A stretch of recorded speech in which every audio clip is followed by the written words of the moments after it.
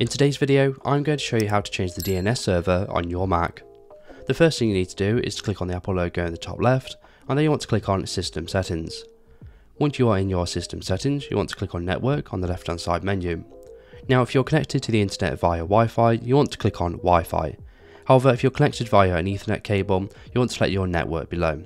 However, we are connected to Wi-Fi, so we're going to select Wi-Fi, and then you want to click on the Details button next to the network you're currently connected to. This is going to bring up your network settings. From here, you want to click on DNS on the left hand side menu, and then it's going to bring up this DNS box. All you need to do is click on the plus button, and then you want to enter the DNS you want to connect to. In this case, I want to connect to the Cloudflare DNS, which is 1.1.1.1.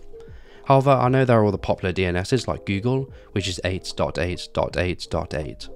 Once you're ready, you want to click on OK. And now you want to close out of your system settings, and your DNS server has successfully changed. If this video is helpful, please leave a like, and if you have any questions or comments, you can leave them below.